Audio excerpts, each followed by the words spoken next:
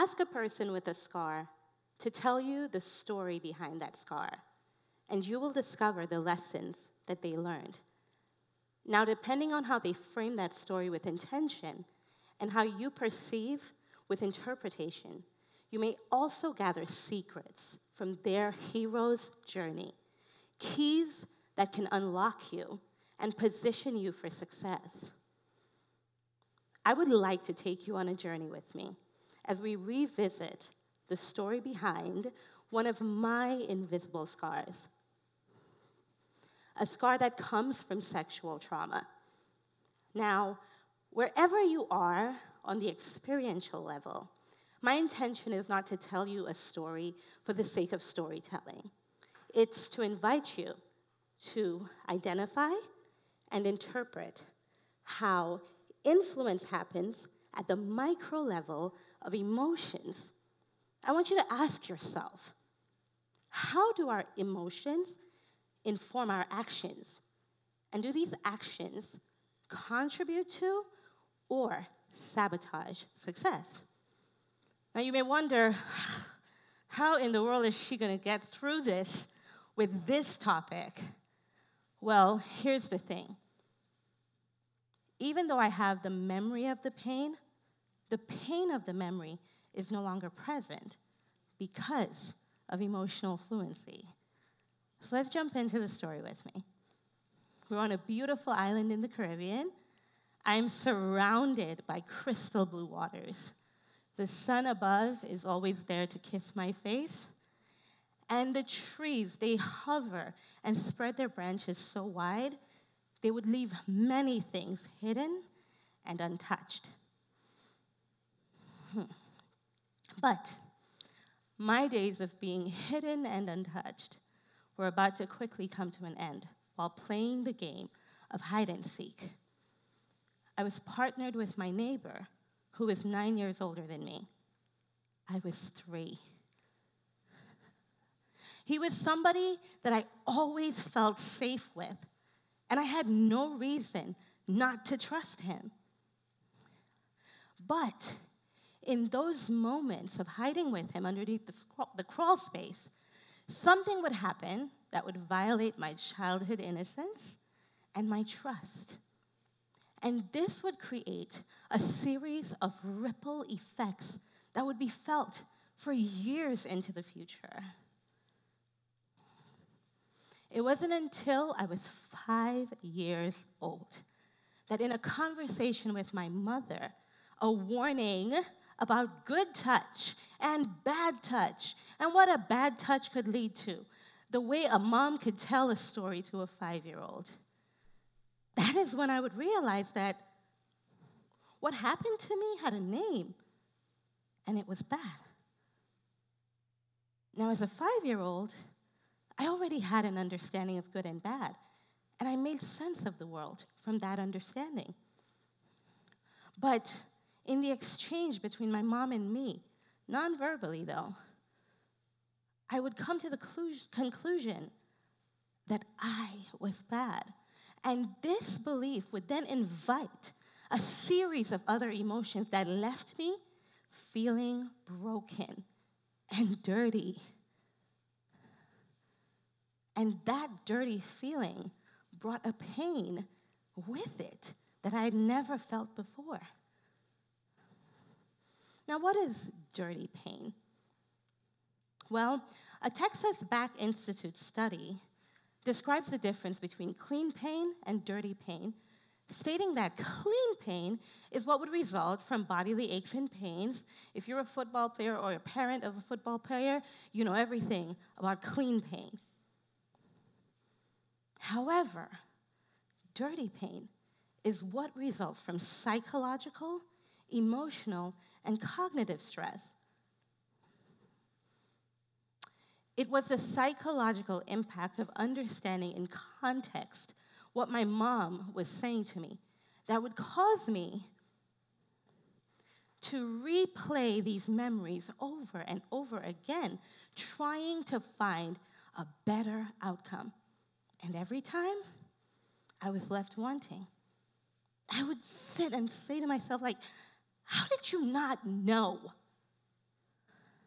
There were times in my developmental years and in my adolescent years that I would be this close to telling my mother that I knew what touch she was talking about. But then I would be reminded that, well, when he asked you if you wanted to play, you said yes. And when it tickled, you liked it. And when it pierced, you stayed silent. So who was I to blame? Myself? Him? Or me?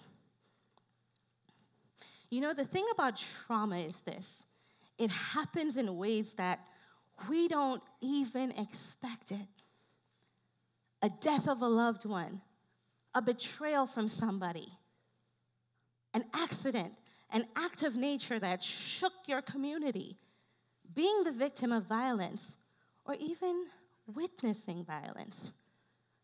Something that shook you and left you stunned, producing this resistance that you either learn to numb yourself to, nurse, neutralize, or negotiate with.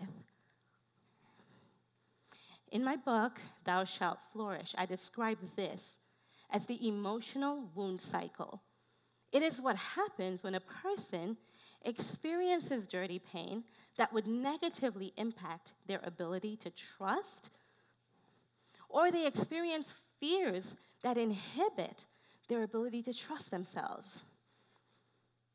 And I would have to learn to trust myself. But if you asked everybody that I grew up with, they would tell you, Keturah is confident. Keturah is bold. Keturah is audacious. But behind all of that, there was a different story happening. I would experience these events in life that I would call life jolts. You know those things that happen that you're not expecting? That may not even have anything to do with trauma. However, these life jolts would cause me to start feeling this tug in between my emotions, tug in between a decision, tug. And I did not know what to do with it. But I'm a researcher, so I'm always searching. And I would come across information that would explain exactly what I was going through. The things that I never had a name to put. And I came across this word, emotional fluency. And it just sounded very flowery to me, because I love languages. And I thought, ooh, emotional fluency, what's that? But back to these life jolts. They would create a series of questions that I would start asking myself. Why is it that when everybody is expecting you to be the one, you count yourself out? Why is it that every time you take 2 steps forward, it feels like you're taking 10 steps back? And I started wondering, what if the emotions that I was so loyal to were the very same emotions that were keeping me from success? What if on the other side of emotional fluency was the success I was looking for?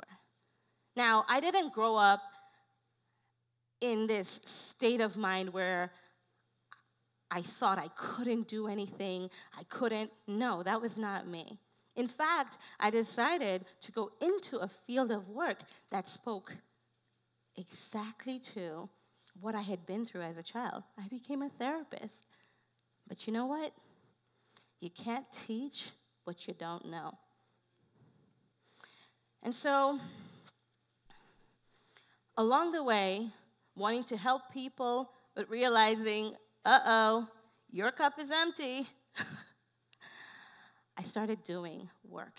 And that would lead me to what I now call the 4A shift. Because as I started working on me, I started seeing patterns.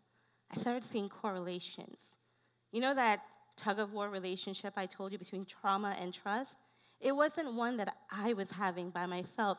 It's a conversation that's actually happening in much more spaces. In fact, an academic study done by Cambridge suggests that where trauma levels are high, there's a correlation with low levels of trust. And if you want to be successful, you have to trust yourself. So how did I come out of that state? How did I take the mask of confidence off? How did I take the mask of this extroverted person off and be able to just stand like this as me, completely me, with all the imperfections? So I'll share with you. The 4A shift, I want to share it through a framework for you. Imagine yourself, you're walking, you know where you're going, you have all the instructions, all the information you need, but a wind comes and it just heaps up all this dust. And the dust is now getting into your eyes, it's blurring your vision, it's distorting your focus, and you can't see. The dust, the wind, all of these things, that's imagery for the emotional wound cycle, what it does to us, how it throws us off kilter sometimes. But imagine putting on a pair of goggles. Guess what happens? Nothing changes, but everything changes. That is emotional fluency. So I learned it by doing what I would call, like I said, the 4A shift. Easy to remember. Shift your attention, shift your awareness, shift your alignment, and shift your accountability. Shift your attention. What are you doing? Are you being distracted by the dust? Or are you going somewhere and you realize there are distractions around you? Shift your attention. What could I be doing? Oh, I could put on my goggles. I could ask for help. I could find another way. Shift your alignment. How can I fix it? This is where you go from where you are. See, shift your attention is where you are. Shift your awareness. You recognize, I want to be somewhere else. And when you shift your alignment, that's the bridge that takes you there. And shift your accountability. What happens if I don't? What happens if I don't? A consequence that could have ripple effects.